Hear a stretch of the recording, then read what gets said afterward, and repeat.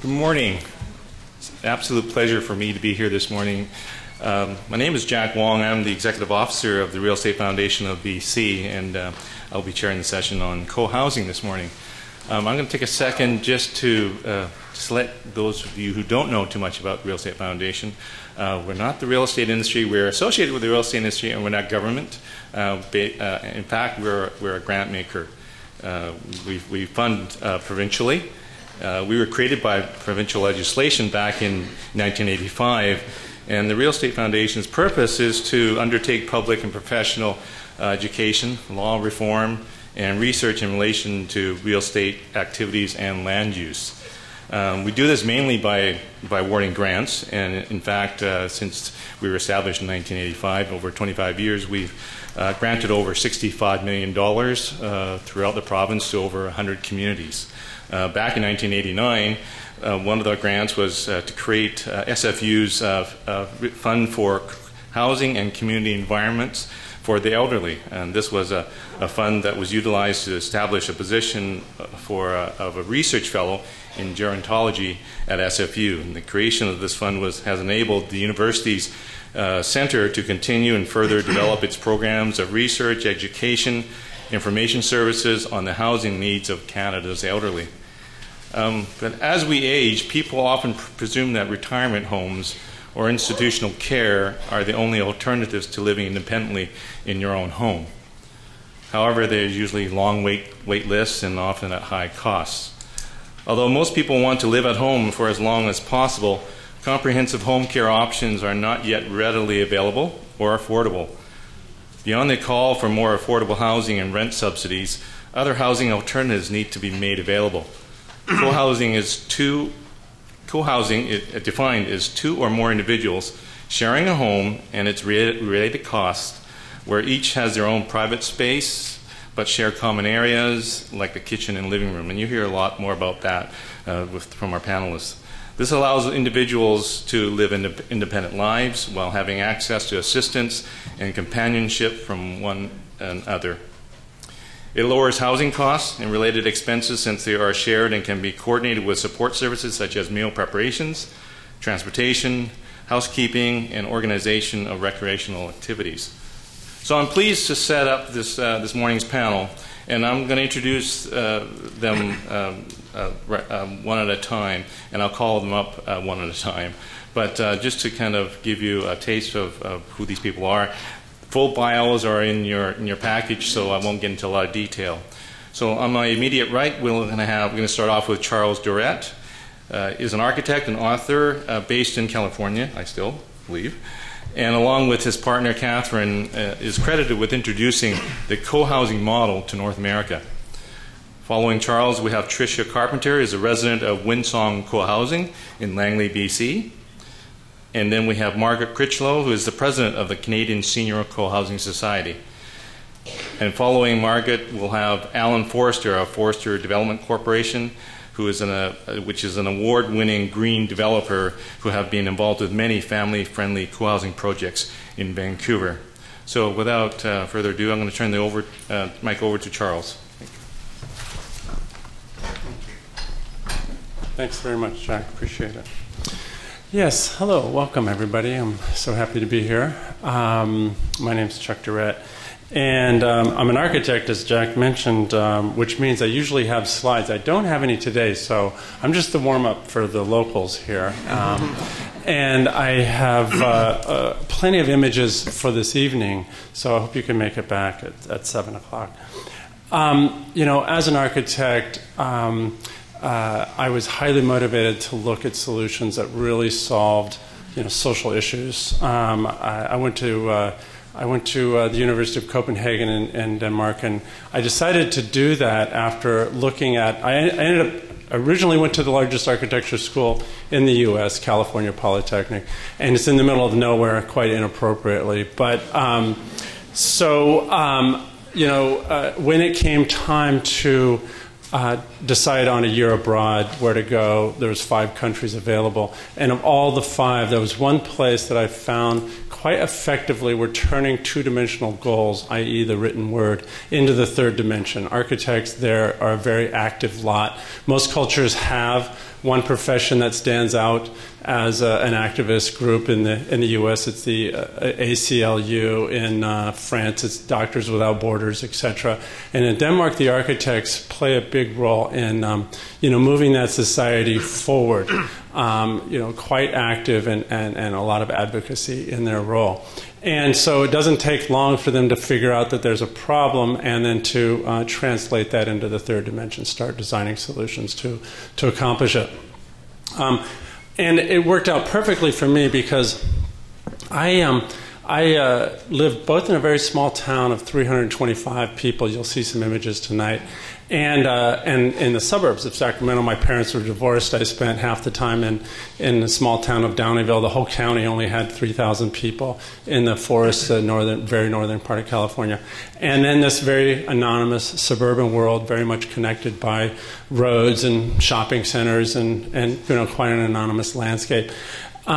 Year after year, as I was growing older, I kept noticing how one environment was incredibly supportive with people who played a role in the society that helped move the society forward, real elders, if you will, people for whom, if you, for example, honked your horn after dark, they would come out and put their prodigiously sized palm on the hood of your car and say, "Kid, we don't do that around here." I mean, real elders. Real elders. And contrasting that with a landscape where, more or less in Sacramento, anything goes. Whatever the cops didn't catch you doing, you were fine with. Consequently, my grandmother, who lived in the small town, was 10 years in her last 10 years was more or less bedridden, and 15 people in town played a consequential role in making it possible for her to grow old successfully in that small town. Conversely, my mother in Sacramento ended up in an assisted care for her last 15 years, in an institution. There's basically three choices I came to the conclusion of. There's institutions, and there's all that we all try to do to make those institutions better and better all the time. And yet it's a huge challenge. It seems like an impossible task, really. In fact, one of my favorite advocates for seniors, Bill Thomas, argues that, you can take 20 seniors on a boat to a desert island, and they will do better at providing for themselves than any institution we have yet created. That's an odd and perhaps some truth to it, unfortunate statement, though. And it makes sense. I was listening to, I don't know if any of you are interested in the Thursday morning questions by the Scottish Parliament. It's just a fetish I got into a few years ago. The Wednesday questions with the English Parliament. But, seniors have been, the Scots really have the desire of being state-of-the-art in terms of providing for seniors, and they have really established an incredible network of institutions. And yet, recently, there was an elongated complaint session at Parliament about how, impersonal and all the rest it is. And, in fact, one woman was complaining that she, in the course of a year, had 133 different caregivers. One caregiver in the morning and a different caregiver in the evening. Some of that care is quite intimate, and obviously it's destabilizing, to say the least, to have all these different people coming and touching your body and all the rest. The second possibility, of course, is the single-family house. The panacea, the holy grail has always been the notion of aging in place. Personally, I think that's a pretty sizable pathology in our North American cultures, and they figured that out in Europe a while ago as well. And I'll chat about the mechanisms that they've been using to shift that in recent years. But last year in the U.S. alone, Americans drove 5 billion miles. 5 billion miles just serving seniors at home. That's just Meals on Wheels and nurses on the go. And, it's pathological from an isolation point of view. It's pathological from an environmental point of view. My nephew, who provides for seniors in Eugene, Oregon, says the absolutely worst part of his job is when he leaves every day and people start crying. It's a setup, frankly. It's a setup for unhappiness, loneliness, the number one cause of suicide for seniors, for example. It's a setup for global warming. There's just so many reasons that we have to reimagine. back to my grandmother, there's a small town, there's a community possibility. And that possibility I'm growing, increasingly optimistic about all the time. Watching 20 or 30 seniors in a community-like setting where they very much watch out for themselves, they very much establish mechanisms to very much heighten their own quality of life. It reminds me a lot of the philosopher Ludwig Wittgenstein, who writes a lot about how, no matter what you do in the context of a small thread, no matter how small the thread, you can make a strong rope, you can make a strong twine with these little pieces of twine. No single twine actually provides the strength for its full length, but together they accomplish it. So I live in a co-housing community of 34 houses, 57 adults, 20 of those are seniors, 65 and older. And recently, Leo Portis, an 80-year-old woman, had a lump the size of a tumor the size of a lemon removed from her breast. But previous to that, she was an incredibly strong and contributing member of our little co-housing community. Gloria, 80 years old as well, has about 70% capacity, but 30% of the time she doesn't have a strong ability to contribute to the community. Nira just turned 85. Let's say 70% of the time she's contributing in a strong way. But together, they manage to stitch together a community that is very strong, incredibly thriving, based on when they do have their strengths and they can bring their strengths to the table. They create a strength that obviously no individual could ever hope to accomplish. And it transcends the weaknesses. Back to my mother, who ended up in assisted care for 15 years. It doesn't take much in the way of not being able to care for yourself when you're isolated. Sometimes it's 5%, sometimes it's 10%, but it doesn't take much before you have to go to an institution to be safe. Otherwise, you might fall down and not be found, or you might have some difficulty that makes it absolutely essential for you to have care in a timely fashion.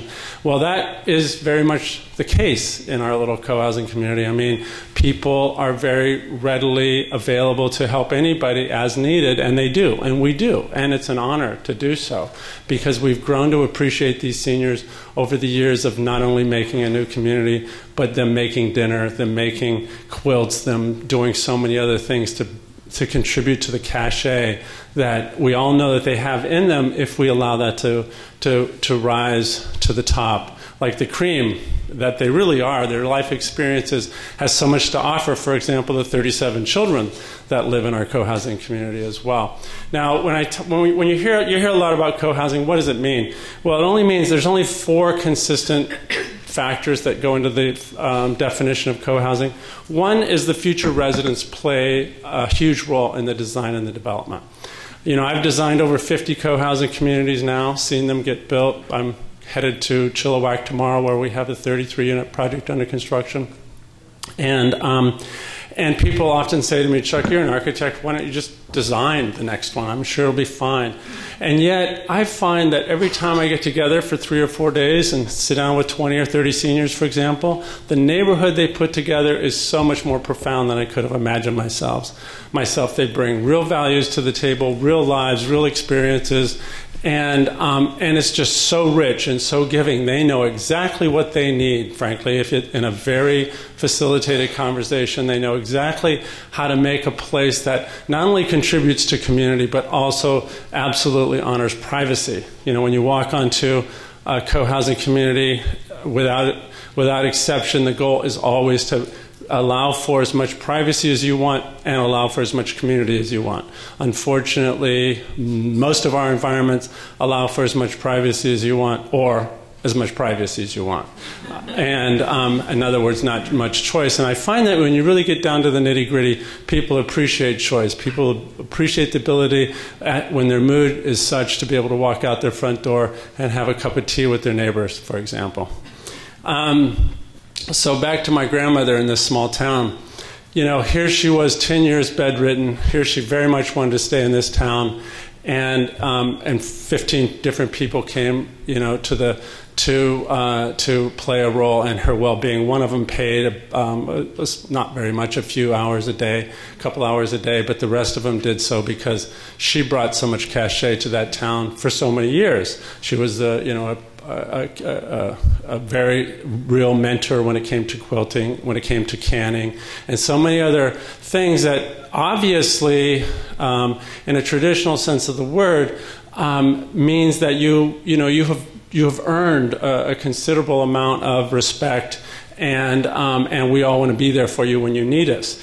Too many settings don't allow for us, for those seniors, to cash in on what they have brought to the table for so many years. I say those seniors. I asked my wife recently. I turned 58 recently. I said, "Katie, do I look 58?" She said, "No, darling, but you used to." What's up with that? See, you need a community when you don't get it from your spouse, right?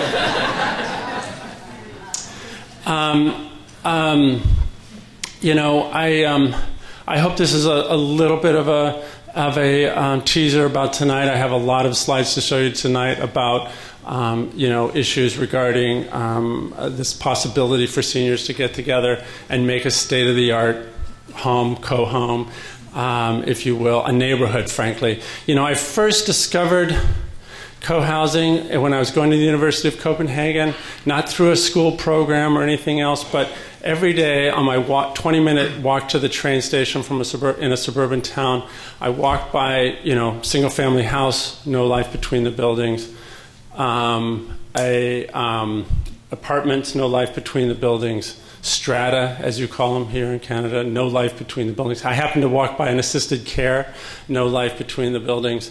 And then yet there was this one neighborhood where almost every single day I noticed 4 or 5 people sitting at the picnic table having a cup of tea, chatting, talking about the issues of the day, either in the morning, but even more likely in the afternoon. So one day I stopped and I said, in my broken Danish, "What's going on here?" And this woman replied in her perfect English that her and her husband had grown up in a town, in a neighborhood that made sense from a social point of view, and they wanted that for their children, and they weren't going to take any chances. They felt the need to make it themselves. Otherwise, it's a little bit of a crapshoot. You may or may not know your neighbor in any given neighborhood that you live in, and to them, it was, in fact, a very conservative notion that, in fact, I'm going to take this time to make, I'm going to take a couple years to make, there's a single-family house, there's the job, there's all the things, there's the house, there's the job, there's all the things that make a difference in the well-being of my life. But these guys were positive that a neighborhood not only made a big difference in their life, but the raisings of their children and for them when they grew older. I mean, I can't tell you how many co-housing communities where I live, 4 seniors since we moved in 10 years ago have actually died on site. And one moved in at 95, and interestingly enough, she had her house was right next to the parking lot at her insistence to her children, and then ultimately she ended up trading that in for the house furthest from the parking at 700 feet. And one day I said, "Meg, why did you move from right next to the parking lot to 700 feet from your car?" And she says, "Well, Chuck, end of the day, what's going to make the biggest difference in my life is the relationship I have with my neighbors, not with my car." And she was just very clear about the social components, the social aspect. So the other 3 definitions, briefly, before I forget, is it's designed to facilitate a sense of neighborhood. There are extensive common facilities, so that, everybody has a private house. I want to make that clear. But there's all these functions that happen in the common house, like where I live, a music room, a children's room, a couple of guest rooms for people to come and stay for as long as they want, it turns out. And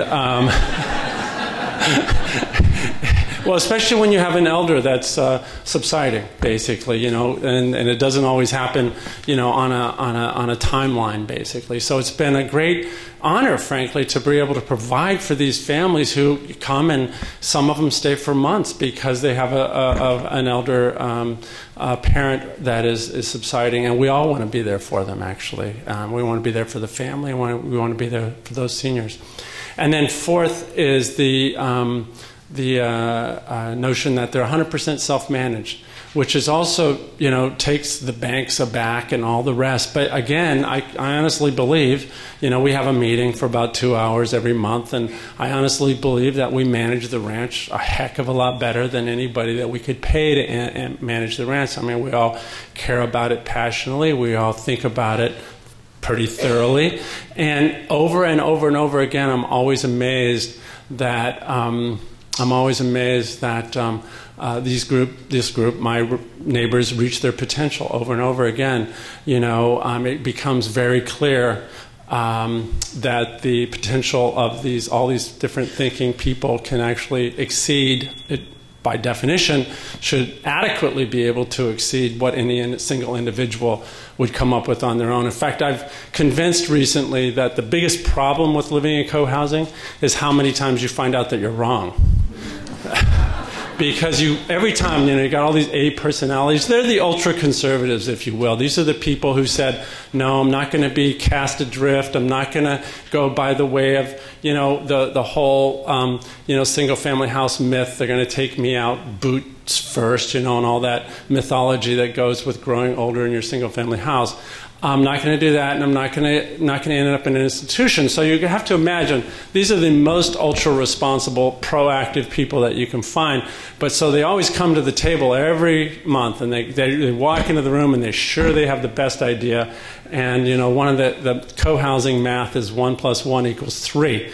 In other words, I have an idea, you have an idea, and together we come up with a third idea that's much better than either of them. And so you see all these crestfallen faces month after month. My idea was the best. I just knew it, and then it gets refined and thought through a little bit. So it's one of the things that encourages me about that whole collaborative setting. So no further ado, I'd like to introduce some people who are planning projects and living in a co-housing. Tricia Carpenter, who lives in a wonderful co-housing community in Langley, BC. Trish. Thank you very much. My husband will tell you that it took 5 years for him to convince me to move into co-housing.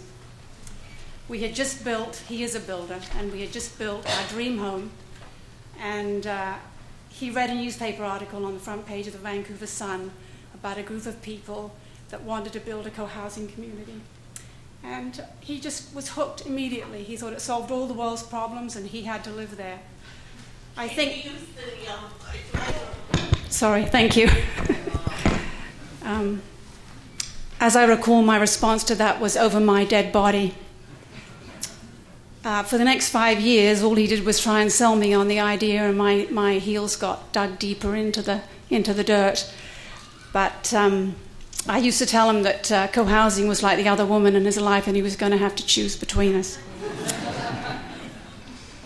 Other than the fact that I loved the home we just built and moved into, quite frankly, being in a close-knit community scared me. I was afraid of giving up my privacy.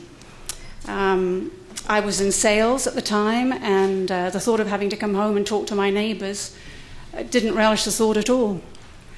Luckily for both of us, WindSong took several years to come to fruition, and by that time I'd become very fond of the group that were developing the community, and I'd also seen some wins for myself. But I did say to my husband, we'll move in for a year, and if I don't like it, we're going to move out again. Well, 18 years later, I'm still there. My experience of living in co-housing is that I have as much privacy and quiet time as I need. But just outside my door, there's lots of opportunities to participate in the work of community or to hang out with a neighbor and have some good conversations. WindSong's great for couples. In my marriage, my husband's a social butterfly and I need a lot more quiet time. So of an evening, if I've got my nose buried in a good book and he feels like having a conversation with someone, he can just wander down to the common house. There might be an activity going on, like a games night, or he might just find a neighbor and catch up on the news. I've got another neighbor who used to, for many years, worked for one of the large oil companies as an industrial electrician. And he wanted early retirement, but he was really concerned about retirement because he was afraid he was going to be bored and lonely. His wife traveled a lot with her work. And with moving into co-housing, he became part of the building and maintenance team. He's in seventh heaven. He can putz around the community, do as much work or as little work as he wants, depending on how he's feeling, and he gets paid for it as well. So it's great for couples.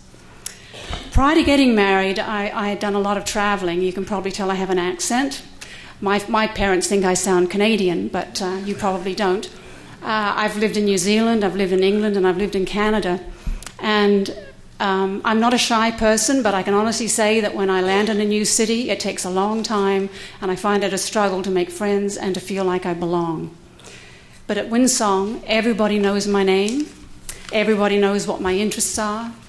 They'll email me about events that they know that I'd appreciate. And if I go away on holidays, by the time I get back, they're all really glad to see me because I'm missed. If you've lived in a small town and you know your neighbors, where people help one another, you've experienced community. WindSong and all co-housing communities do that intentionally. And what WindSong has done for me is it's more than satisfied my need to belong. One of the wins for myself in moving into co-housing that I saw for myself initially was the opportunity to learn and to grow more comfortable in my own skin. We always tell future residents who are coming to WindSong to buy a home that you're buying the most expensive personal growth course you'll ever take, and we're throwing a house in for free. For me, it's been worth every penny. 18 years ago, I was extremely uncomfortable with conflict.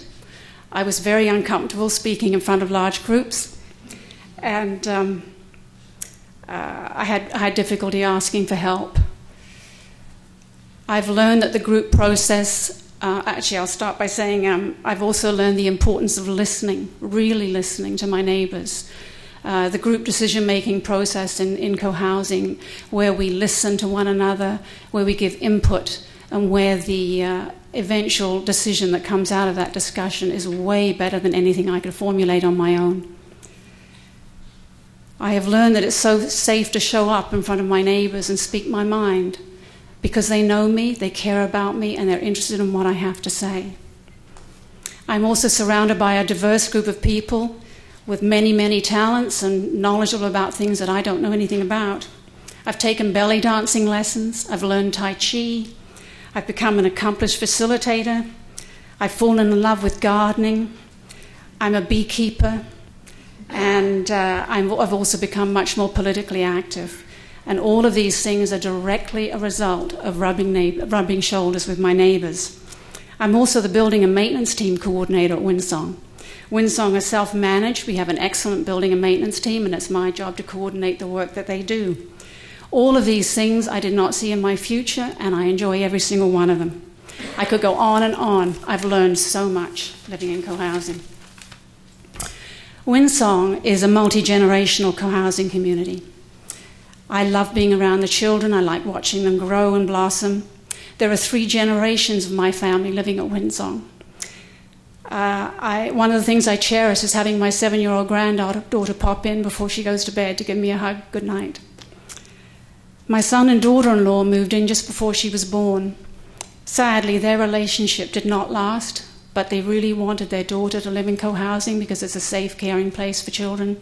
And so they still live there. They both live in different houses. So my granddaughter actually has 3 homes, all within walking distance in our community. This is not a unique situation in co-housing. I think if you check most of the co-housing communities throughout North America, this would be happening time and time again. And it's not the first time it's happened at WindSong. The community did not take sides in their breakup. In fact, they supported and respected them for the choices that they were making. Over the 18 years that I've lived at WindSong, I've had friends become terminally ill and others that have gone into assisted living. I can honestly say that every single one of them was able to stay in the community for a lot longer because of all the support that they got from their neighbours. Whether it was meals cooked, shopping done, just visiting, reading a book.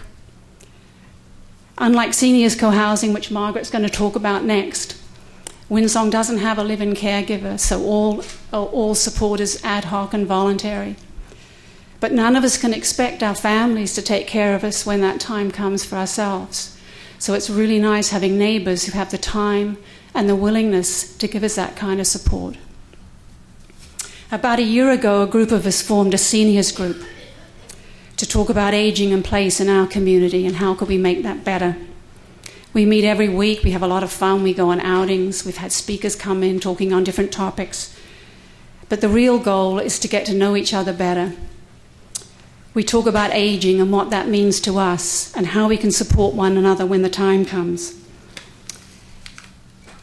It's helped me get out of denial about my own aging. It's helped me get my paperwork in order. And I've become even closer friends with that group. I'm also part of a group of facilitators that's putting on a workshop this fall, both at Simon Fraser and at Kwantlen Polytechnic, called Aging Well in Community, so that we can help others age and thrive in their senior years. I'm not saying that WindSong is utopia, far from it. We're a diverse group of individuals with different beliefs, different interests, different values. Conflict happens, but we are a group of individuals who are committed to sorting through our differences through communication and through help, if we need it, with our neighbors. I think this is a wonderful thing to demonstrate to our children and grandchildren. And for me, it's helped me be more effective in my life. I'm no longer afraid of conflict. I'm talking in front of a large group, and I'm definitely more at ease with myself. Thank you. So I think that probably every one of you in this room knows about the silver tsunami, right? It's the demographic surge of baby boomers born between 1946 and 64, who are turning 65 in Canada at the rate of 1,000 every day, and they'll do so until the year 2030. I think it's 10,000 a day in the US. There's a lot of concern about the impact of the silver tsunami from those of us who are growing older. I'm a second-year baby boomer. And from those who are expected to look after us, and from those concerned about the people and the environment that will be our legacy. Where's the... Does that do it? Uh-oh. Uh-oh. There we go. Fear arises easily when we look at the options that are available to our parents now, and this amazing cover of Maclean's magazine says it all. When I look at the options that were available to my mother, I realized they were nice, but I didn't want any of them. And what was worse, I couldn't afford them. She's now living in a place in the States that charges $10,000 a month. Yeah. Until she can't pay for it anymore, then that's another question. Baby boomers, according to the Maclean's article, had fewer children than previous generations. So our potential for being a burden to our children is spread amongst fewer offspring. And for those without children, where do we turn for family-like support as we age? We're living 25 years longer than people did in 1900. So the prospect of outliving our savings increases, especially as our generation is chastised for having saved so little toward retirement. And the system worries about everything from baby boomers' potential demands on medical care to our history of degrading the health of the planet. Now, I think fear should be a wake-up call, but it's not a way of life, and it shouldn't be. How about turning fear into positive energy, into a sense of possibility, unlike anything that the world has seen since the 1960s? Ask yourself how you might flourish. This is a little slide of a flip chart that was done in one of our courses using the word flourish down the left-hand side. You're living longer. As we've heard in previous papers, people are living healthier lives for longer, and even becoming super centenarians. So what would you do with a gift of extra time in your wild and precious life? Think about it. This is the first step, thinking about it. And after that, there are many paths toward flourishing as we age. What inspires you? What activates your energy? What makes you feel like you could be the change? So to me, now is our moment. Could be our last chance. The world needs the energy of the people in the baby boomer generation. It needs you. It needs me. And here's the important part. We need each other. Did you know that social isolation is more likely to kill you than smoking? Especially if you don't smoke, you might say. But the stats show that the mortality risk of social isolation is greater than the mortality risk of smoking. So social connection is the key to flourishing in old age. It's probably the key to flourishing at any age, and yet social interaction is so undervalued in our individualistic society. For this conference, then, a central question becomes, how can housing support flourishing through social connection in an aging society? Harbourside Cohousing, of which I'm delighted to be a founding member, in Souk, British Columbia, on the island outside Victoria, Harbourside Cohousing is a prototype. It is the second senior cohousing in Canada after Wolf Willow in Saskatoon. It is the first, however, to include a suite for a caregiver. It's a below-market suite, a rental suite in our common house for a potential caregiver.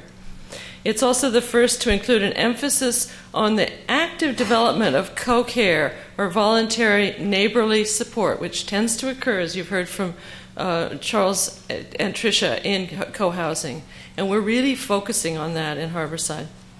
And third, Harbourside is the only co-housing in the world, as far as we know, to have a required course for membership. There is no final exam, but you have to take the course. Harbourside's process has been to build the group first. The group came well before anything else. And we began to build the group beginning in late 2010. And then we found the site made the offer on the site in September 2012. It's a spectacular waterfront site in the center of our small and rather underdeveloped town of Souk, a former, not former logging community, still a logging community and a fishing community. The co-housing site includes a resort building, which we bought, that is suitable for our common house, and a commercial-grade wharf. The owner of the resort property became a founding member of the co-housing. We hired Renee Matthew as project manager in 2013. We expect to begin construction this summer and to move in next summer. We continue to invest as much energy in creating community agreements and glue as we do in design and financial decisions. Although we are senior co-housing, we have no age restriction. Our members range in age from 47 to 90 and include 3 generations. We have 2 mothers, 1 father, our age generation, and 2 children who are they're grown children. Every unit has a south-facing view of Souk Harbor. This is our landscape design, but it gives you a sense of it. The harbor is at the bottom. There's a public walkway, which we've deeded to the district of Souk, which is the little stepping stones across the waterfront end. So every unit has an unobstructed south-facing view of Souk Harbor. It's quite a steep site, which has posed its own problems for senior co-housing. Runaway wheelchairs, but the terracing of the site, which is already was there when we bought it, allows each unit to have this beautiful view. And we look out over the Strait of Juan de Fuca and the Olympic Mountains beyond. We believe that Harbourside will be the first co-housing in Canada, senior or otherwise, to have sold all of our 31 units before construction starts. 90% of our membership is already in place. The next steps beyond Harbourside. The Canadian Senior Co-housing Society, which gave rise to Harbourside, proposes to adapt principles of co-housing, which Chuck described, to the needs of an aging population in Canada. Thanks to Charles Durrett, we know that co-housing is already very well established in Europe. He has shown us that co-housing encourages social connection, affordability, reduced energy consumption, green building, participation, and a sense of collective responsibility. Tricia and Alan Carpenter and others at WindSong blazed the trail for co-housing in Canada. And Charles certainly did this, and Katie did the same in the U.S.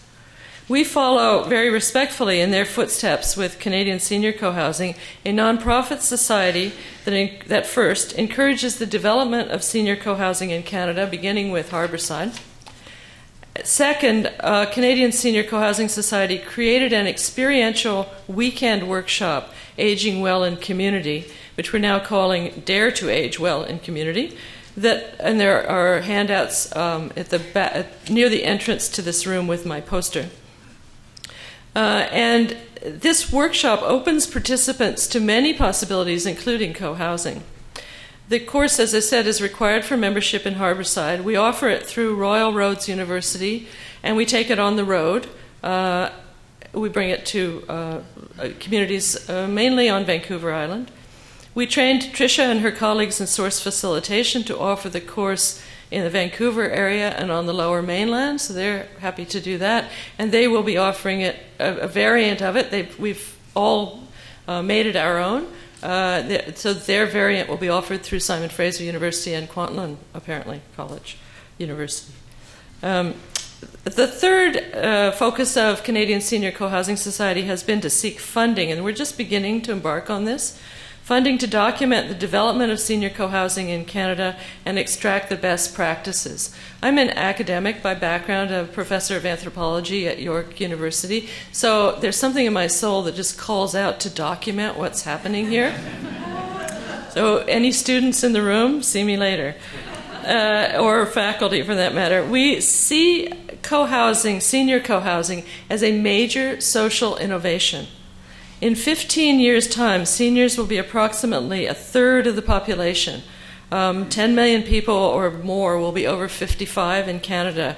And if just 1% of this population wanted to take advantage of, I should have changed my slide.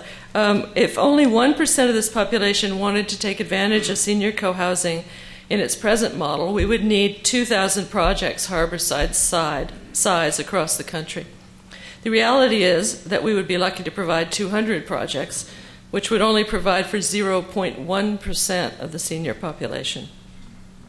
The demand for senior cohousing, I believe, is limited by three obstacles. The first is affordability.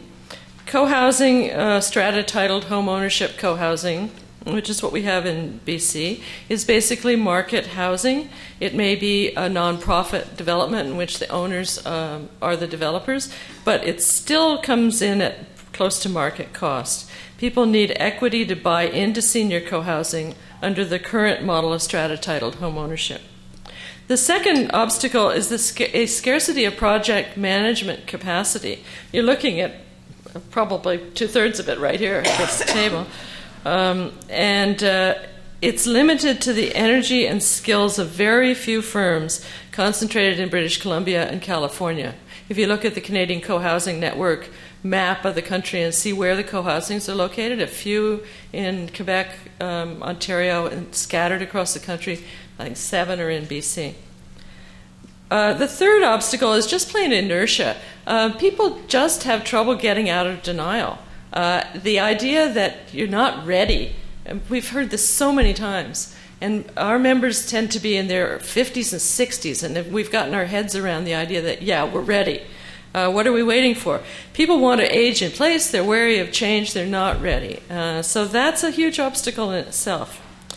Working to soften these barriers, then, Canadian Senior Cohousing believes that senior cohousing itself can be a major social innovation if we focus on the software. Not so much the new construction, because that's where the costs are so high, but in adapting cohousing values to a wide range of housing forms and potential demand.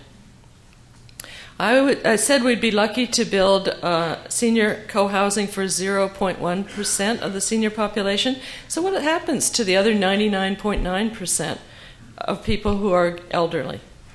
This is where we need to get really inventive. How about retrofitting the culture of existing buildings, such as stratas? How about retraining strata councils? How about changing the culture of neighborhoods?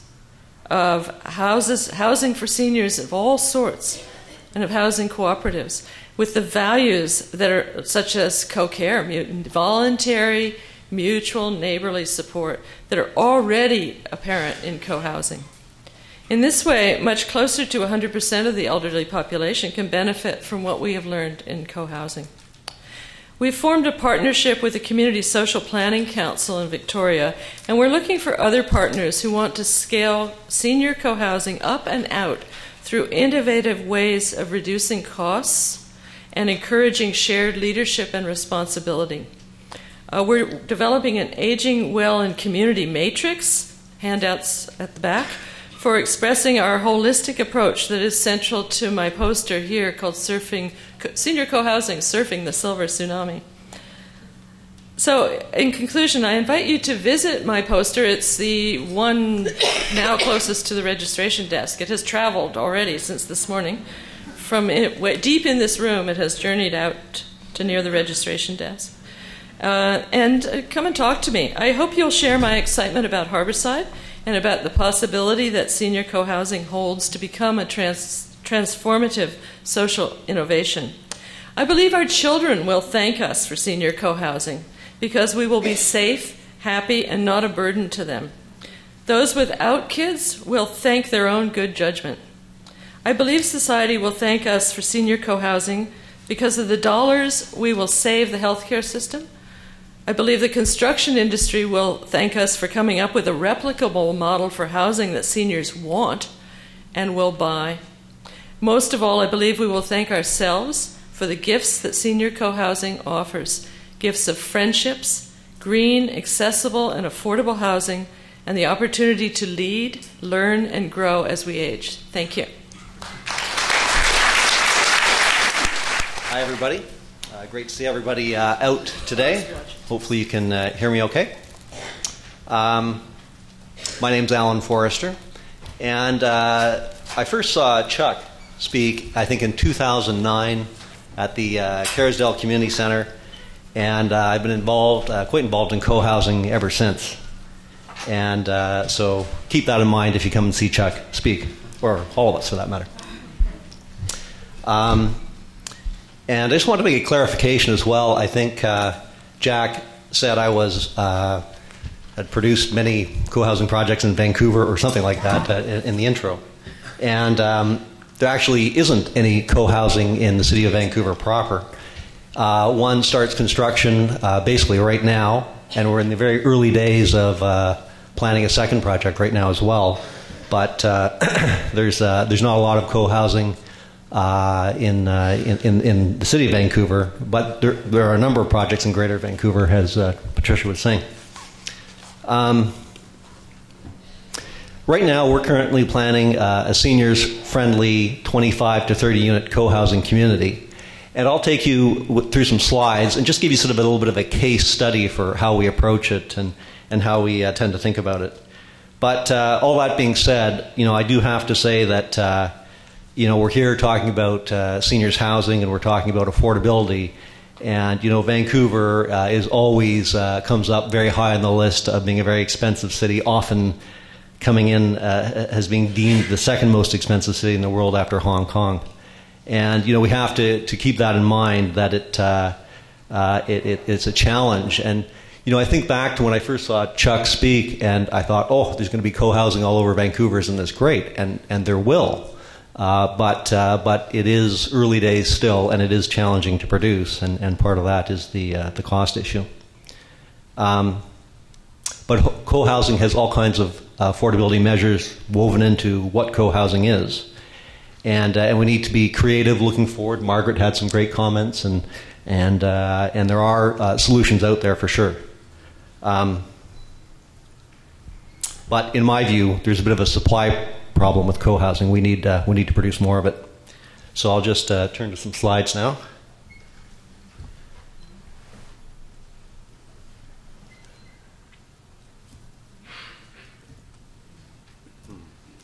Margaret, how do I advance that? Just a second. I'm out of my chair. You're tight up here. What's this? That one. Gotcha. Okay, and that would be back. Yeah, perfect. Thank you. I think I'll sit here where I can see yourself. Great. So that's just a slide of the Senior Co-Housing book. It's a great resource. Chuck wrote that book, and we encourage anyone who's interested in seniors co-housing to get a copy of that. Now, I mentioned a case study. We're in the very early days of planning a project that is senior-friendly. And this is Quayside in North Vancouver, so I'm going to take you through some very specific images of that project. And you'll see, different than Margaret's docks and boats and forests and all that kind of stuff, we're talking about, you know, urban location. And in this case, this is a 4-story. It's actually, with that little store, a 5-story building. And I spent a lot of time in this co-housing project, and I'm actually making dinner there this Friday. I've eaten a lot of co-housing dinners, but I've yet to make one, so that'll be kind of fun. And this is I think it's 19 homes, 2 of them are rental. And this project's been there for about 16 years or so. And I would encourage anyone who's interested to go and arrange a tour at some point. They're very welcoming of people to do that. And the reason I'm showing you these slides is we anticipate building a 4-story co-housing project. It's early days. That could change, and it depends on how our land deal works, but nonetheless, these are sort of the early stage visions that we have. Is there a pointer somewhere? Yeah, you can use mine. Oh, oh, there it goes. What's that? Is it you working? I'm not sure. This one? And sorry, if someone wants to be time police and give me if I don't want to run way over. But anyhow, so this is Quayside. It's quite a small footprint. This is an FSR of about 2. That may not mean a lot to you. But again, it's about 19 homes, 4 stories. You can see the common courtyard here. It's not a huge courtyard. The common house sits right by the entry. And I'm on a funny angle, so I sort of have trouble seeing. But the common house area is right by the entry to the building. And in the many co-housing projects I've toured and been through, it's certainly one of my favorites. And this is, again, a shot of the 4 stories, and the common house area sits right in here. And here's one of the homes, a 1-bedroom, 660 square feet. So, you know, that looks not dissimilar to what you might see in other real estate situations, of course. This is one of the upper floors. And what I find fascinating about this project is when it has outdoor corridors, and those turn into gardens, and it's a very welcoming, people growing vegetables or flowers or whatever it may be. So I'm just going to go through this very quickly. These are some of the common house elements, the common kitchen, sort of a common sitting area. These guys do an excellent job of recycling for 40-some-odd people who live there. I think they produce 1 garbage can of garbage every 2 weeks. But they've been running it that way for 15 years. That's the incredible thing for a long time. This is a real centerpiece for the community. It's how they communicate, amongst other measures as well. And so here's a common house dinner. And this is actually, I think, the mayor making dinner and one of the councillors. And that's Kathy, who lives in co-housing, who will be speaking later on at the conference. And actually, she should be up here explaining this because she lives there, but here I am. And, co-housing, it's a bit of a roll-up-your-sleeves kind of thing in many ways with your neighbors. We've heard a lot about that already, but I know, as Kathy likes to say, Kathy wasn't pouring concrete that day. She was making the chili, I think, something like that, for lunch. And a celebration as well, spring celebration. And just more common house activities. This is Wolf Willow that was briefly mentioned earlier. It's 5 stories, I believe, and that's in Saskatchewan. That's Canada's first seniors co-housing, and then Margaret's just getting going on from a construction point of view on the second one shortly. And also, this is in Burnaby, Cranberry Commons. Again, the common house and the common kitchen. And here would be a bedroom, a guest bedroom, so you don't need to have extra bedrooms in your home. You can squeeze down your space a little bit. And that helps from an affordability point of view. And they have an extensive workshop. Some people get very excited about that photo. Some people don't. Whoops, I think I just did something. There we go. And I thought I'd mention, this is Vancouver, the first Vancouver co-housing project, and it'll start construction. If you drive by there today, you can see the buildings have been demolished and such, and it'll look something like that upon completion. And there's a layout. It's 31 homes, 2 of those are rental. It's got extensive common areas and architectural drawings and such. I put this slide up, schedule. And I think, for example, there's me and there's Chuck. And this is one of the very early planning meetings, a little over 2 years ago. And then, drawings occur and many co-housing meetings, and they go through that planning process. And then this was about 2 months ago with snow on the ground, obviously. And you can see the construction fencing went up. And, you work on this for so long. I actually worked on this site, I shouldn't say this, but for 5 years prior to going co-housing. But anyhow, that's another story. But finally, you get to a point, and with all the meetings and discussions and planning process that goes on, and finally hit a point where the construction fencing goes up. That was pretty exciting, at least to me anyway. And then if you drive by this location at 33rd and Commercial today, those houses have been demolished, and construction starts early next week. And so right now we're in the very early days of group formation, and we're looking at different sites. And, we do talk about Kerrisdale as a possible location, but we have a broader perspective than that. It might be further east than that. Very early days still in this. And I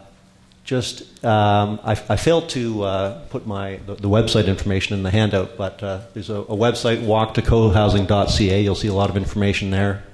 That's my email address, obviously, and phone number. So if you had any comments or anything to suggest, we would encourage that. Great, thanks. So what we've heard is, it's funny, there is the saying, reminds me of a saying that it takes a village to raise a child. Well, I think we can add, it takes a village to take care of our elderly, so as well. So we do have, there's about 10 minutes between now and lunch, so I have to keep everybody here till lunchtime. No, I'm just kidding. But if there are questions, or as Gloria said, there's mics up there, and if you'd like to just fire away, and hopefully we'll get the panelists to answer all your questions before lunchtime. Okay. Thank you. Is it on? My name is Sherry Baker, and I live in Langley, very close to WindSong.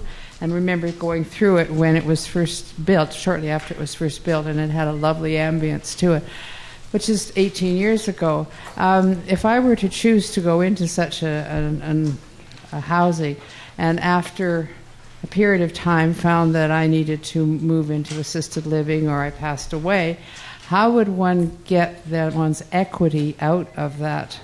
And because I assume that you have to be accepted by the other people in the co-housing unit, and that might take some time.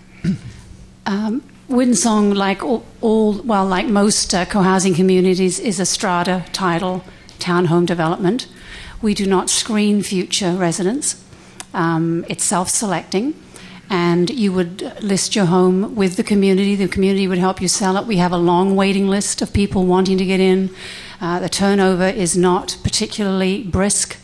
I sold a home at WindSong in February.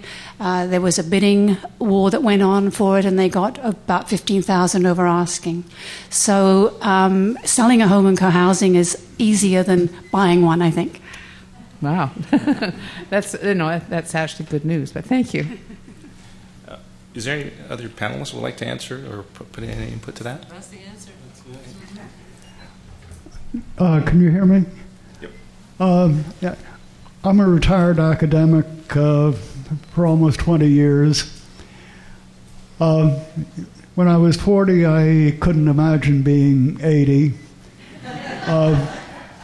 When I was 65, I couldn't imagine what it would be like to be living my life 20 years later.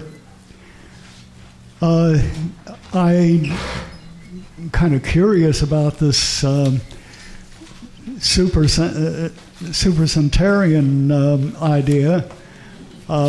have a feeling that I could not possibly imagine today what it would be like to be 20 years older than I am now.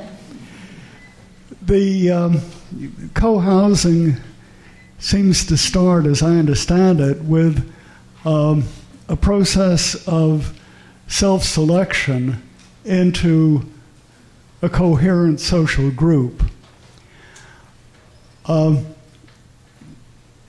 So my question is, how can that be made an almost instant process so that people who are 80 can be planning for co-housing this year or next year, not when they're 90?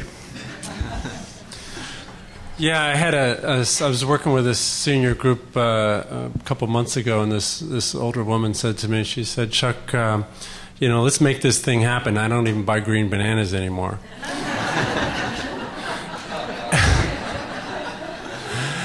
And, it's interesting. We work on a fair amount of other senior housing projects besides senior co-housing.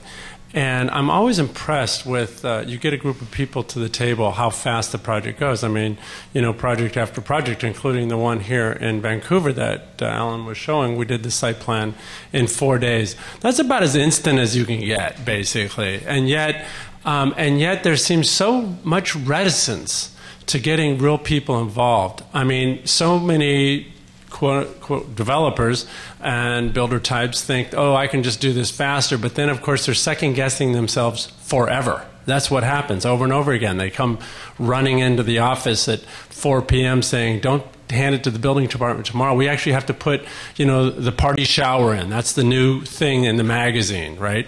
And instead, I find co-housing groups, they go over and over again, no, we made a decision, we're moving forward.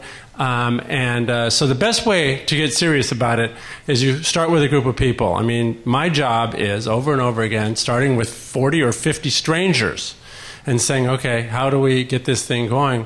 But, one of the things I love about working with senior co-housing compared to intergenerational co-housing is they are so impatient. Let's get this thing done, Durrett.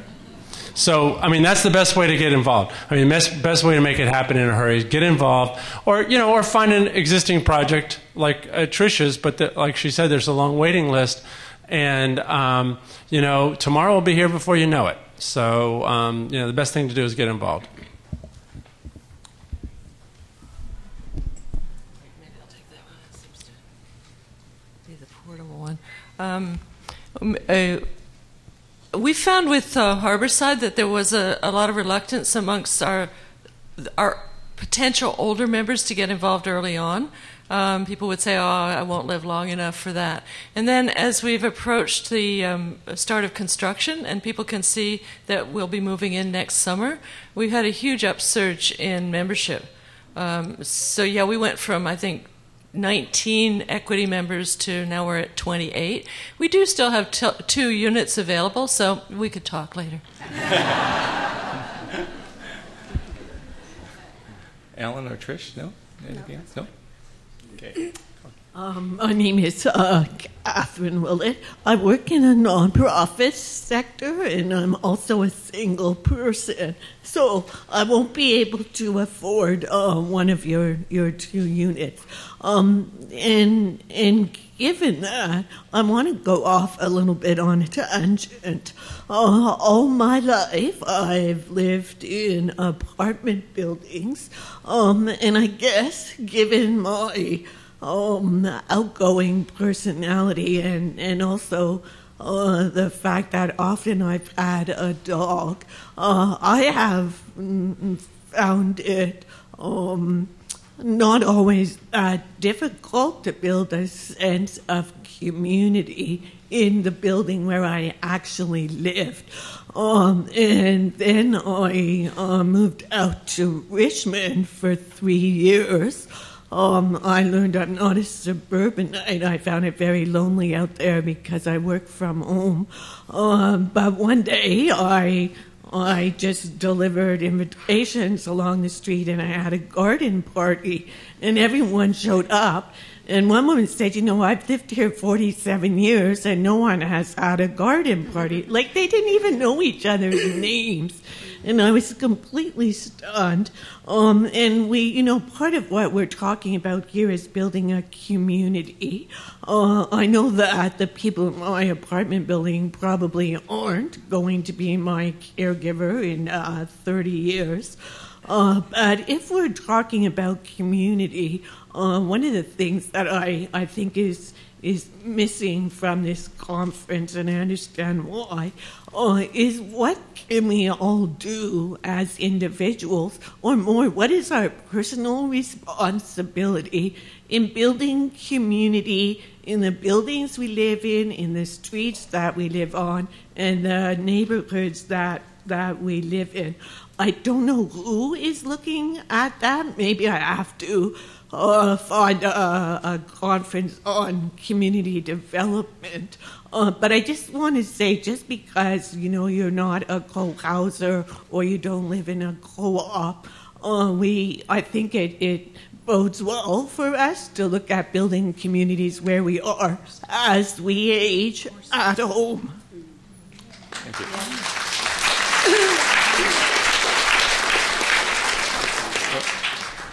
Let me try. Yeah, it's a super question, really. I mean, this whole thing about, sure, we can only get so many co-housing projects built in the next generation, etc. And there's so much work to be done in our neighborhood.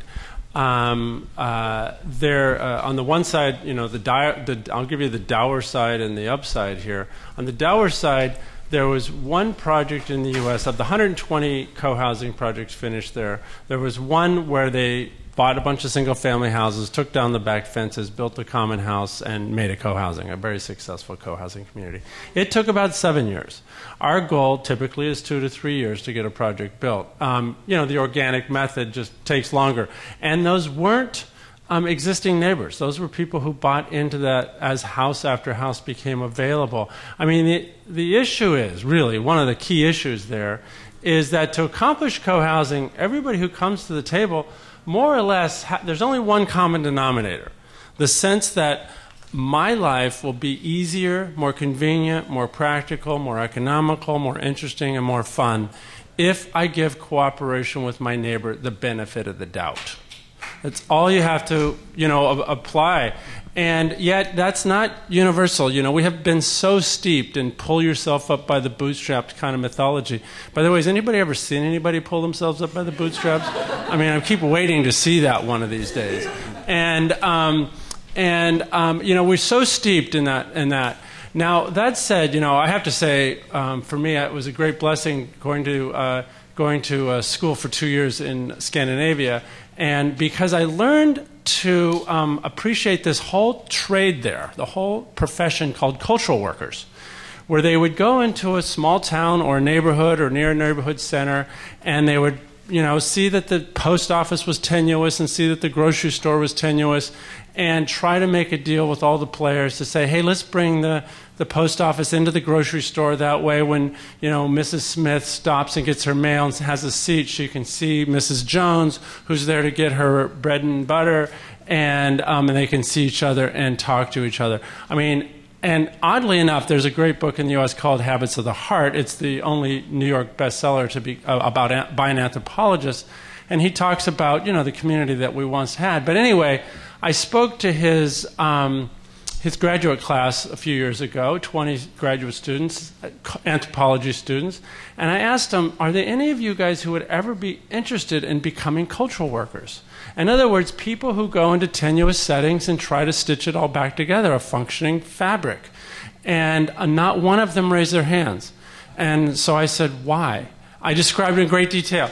And, one of the things they do, if any new road project, for example, has to have be consulted by a cultural worker, because if you put a road right through a town, for example, how it affects the collective kinship of grandmother, granddaughter, how often they can walk to their house and such. The aggregate sum of relationships, basic, anthropology 101. Anyway, I asked them how many would be interested, and they all said none. Well, none. And I asked them why, and they said because in the U.S., there's only the Eiffel Tower, the ivory tower, the ivory tower, and writing and teaching that gets you anywhere. And in Denmark, there was just about one cultural worker in every single co-housing that we visited, 185. And these are people who basically looked at any decision of any consequence. Of course, there's the economic side and there's the bureaucratic side and all the rest. But there's the social side. Let's stop and do that math. And there's a lot of tenuous towns across North America that could be stitched back together into high-functioning communities if we just stopped and did the math. And so I would encourage the academics out there to go from not just studying it, but imagining how, a little tweak here and a little tweak there, and all of a sudden we can, stitch this tenuous societies back together. Okay, I've got the thumbs up from Gloria to say we can take one more question. Hi, thank you. A very quick question. As a person with a disability and now reaching my older years, I'm particularly concerned about aging in place features in housing in general. And single-family home, this is a difficult sell because people want the latest home and garden TV, kitchens and bathrooms and all of that. But co-housing may offer something in addition, I hope.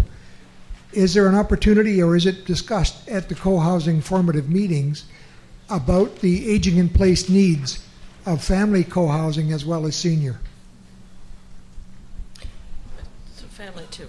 I'll address it from the senior co-housing perspective. From the about a year ago, I guess, we got a member household with a daughter who has a disability and uses a wheelchair. And this was the greatest gift we could have had in our planning process. So we have consulted with her, and then through that family's expertise around accessibility, universal design, and made sure that we've reinforced ceilings for lifts if someone needs a lift to move from room to room. We have wide enough doorways and so on. So we've designed for aging in place and aging in community. It's not to say that every part of our rather steep site is accessible, but you can go to the common house, the gardens, and visit anybody's home. And the members have been able to affect to some extent the design of their own homes with regard to accessibility features. But the community decided that they wanted to reinforce all of the ceilings for possible lifts and have all of the units accessible. So that was that's been really allowed us to be quite forward in our planning. Okay, unfortunately, that's all the time we got. Lunch, I'm running a little overtime, but on behalf of Simon Fraser University and the Gerontology Research Center, I'd like to thank Charles, Tricia, Margaret, and Alan, and if I can get another round of applause.